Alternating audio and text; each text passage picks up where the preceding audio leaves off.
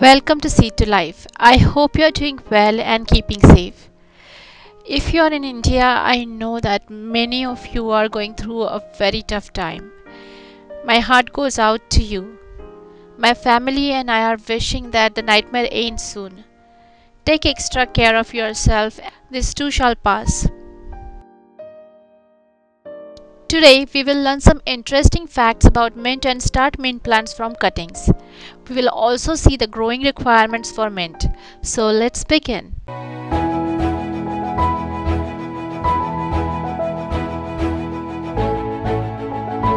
Mint goes in sweet dishes like chocolates, in refreshing summer drinks. As mint chutney, they buddy up with the appetizers and Indian chaat and also make the biryani flavorful. There are at least 25 plus varieties of mints. I think the number is much higher. The most famous ones are peppermint or our regular mint and spearmint. I'm growing a number of herbs in my backyard garden and this is a regular mint, the peppermint, and this other one with a little bit darker or purplish leaves is chocolate mint. You can see how the plants are growing beautifully. They both have very different flavors. The chocolate mint is much stronger and has a spicier flavor compared to that of the regular mint. It almost tastes like a gum. Last year, somehow, I lost my mint plants during winter. But I had some seeds saved, so I tried to germinate the seeds. And I tried it multiple times, but not a single one germinated. Later, I found out that growing mint from seeds may not always work, since sometimes the seeds are sterile, so they don't germinate. Also, the plants you grow from seeds may not have the same flavor as the mother plant, so you might get some other variety that you don't want. That leaves us with the best option to grow these plants, and that is to grow them from cuttings. It is the easiest way. So let's find out some tips and tricks to grow this herb in abundance. Now you might feel tempted to grow mint in the ground, but let me warn you that mint is a very aggressive plant. It not only creeps on the ground, but the runners also grow underground, and soon you will notice mint plant taking all of your raised bed or part of the garden. Just like grass, mint is very easy to start but very tough to control and remove. So, avoid growing it in the bed with other plants unless you want to grow only mint and nothing else. Now, let's see when to start mint plants. The best time to start mint plants is early spring or late winter. Mint is quite a frost tolerant plant. It may appear to die during winter but usually comes back in spring as soon as the temperature starts rising up. It is hardy in zones 3 to 8 unless the weather takes an unexpected turn and you have an unusually extreme winter. But even if you lose your plants, no worries. You can easily grow them from cuttings. Mint likes cooler temperatures and grows well in a temperate climate. The optimal temperature is between 55 to 70 degrees Fahrenheit. I got this bunch of fresh mint from the grocery store. Pick a bunch that has strong stems like this one. You can see some of the stems are already growing roots from where the leaves are attached to the stems. New leaves also grow from the same spot. Sometimes when you keep these stems loosely covered in a plastic bag in the vegetable section of the refrigerator, they start growing roots. You can use the trick to regrow cabbage and some other vegetables too. You can see here carrots are growing roots. Remove all the bottom leaves from the cuttings except a few, maybe just a pair of leaves on the top, and drop the stems in water. Keep them near a window or under a grow light to get some light. You can change the water regularly to prevent the stems from rotting.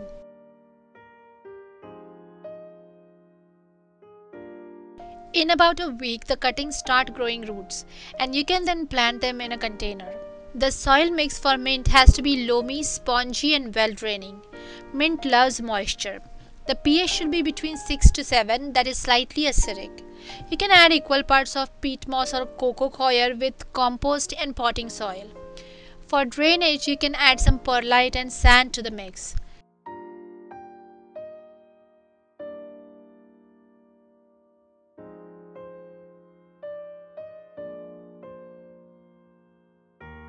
You can see here I am growing mint in several containers, but this one is growing the best. The potting mix is the same in all these three pots. Do you wonder why the plant in this container has bigger leaves compared to the other pots? You can see here the shape of the pot is slightly converging near the opening, and that is causing the soil to retain moisture better. These other two containers, they are open. Even though I water them every day, the moisture gets lost and the soil is not consistently moist. Under the rim of the pot, a nice microclimate is created, and I believe it allows the runners to grow more upward branches and hence the fuller pot and bigger leaves. And you won't believe it, but this is a simple plastic pot that is used for Halloween decorations. I purchased it after Halloween for some DIY project, and it is working great for my mint plants. You might notice that after 2 to 3 months, mint stops growing like it was growing when it was newly planted. What you should do at this time is take the plant out and check the roots. Roots quickly fill up the pot and use up all the nutrition. I take the plant out once it is time for repotting and trim the roots considerably. Then I either repot the plant in a new soil or amend the soil by adding fertilizer and compost to the existing soil and repot it. You can divide the root balls and make multiple plants from the same plant. Mint is a heavy feeder. It loves regular feed of any all-purpose fertilizer, preferably organic fertilizer. I avoid using fish fertilizer for mint because it smells bad for a few days, and if I have to make something, then I can't harvest the leaves during that time. Like basil, you need to keep snipping off the ends to make the plant look fuller and well-shaped. The leaves of mint are perfectly placed opposite to each other in pairs. This alternate arrangement gives the plant a very neat, symmetric look. The leaves contain volatile oils that give mint that special medicinal aroma. Chewing mint leaves gives a cold sensation because mint oil contains menthol. The stems, they grow upward and they grow up to the height of 1 to 1.5 feet. In about 3 to 4 months, or as summer approaches, the stems start growing more upwards and they produce flowers. The leaves become smaller, and this is called bolting. To delay bolting, you can move the plant in a semi-shade location or under some tree to keep it cool during summertime. That way you can harvest those big leaves for a long time. Once the plant bolts, the leaves become smaller like this basil is doing right now. Mint flowers are a group of flowers in a spike-like structure. They also are very fragrant and they are treats for pollinators. Bees and butterflies do not leave these plants alone when they start blooming. Now you might think that because mint smells so strong, it shouldn't get any pests. But you know what? A number of pests attack mint. I remember one year slugs also infested my mint plants that were growing in the ground. Putting mint in the ground was a mistake and I didn't know it back then. Other than slugs, there are aphids, some caterpillars, nematodes, mealybugs, whiteflies, and spider mites.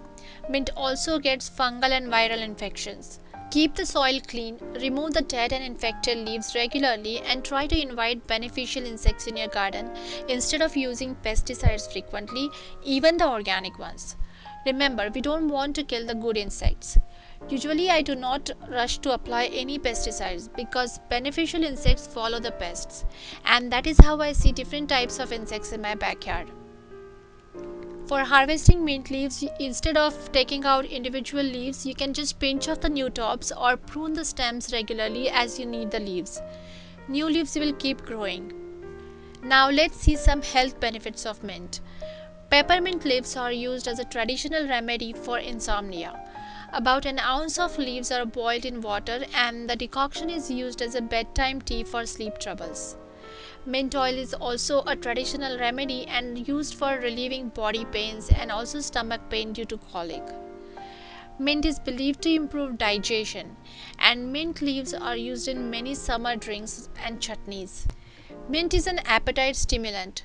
Mint leaves are part of Indian chai masala. Both fresh and dried leaves are used to flavor Indian style hot tea. Mint is a natural mouth freshener. Chew on mint leaves and you don't need the store-bought mouth fresheners. And that's it for now. I hope you find this video useful if you decide to grow some mint. A big thanks for watching my videos. Please subscribe to my channel Seed to Life and share my videos. Media links are posted in the description. See you again. Bye.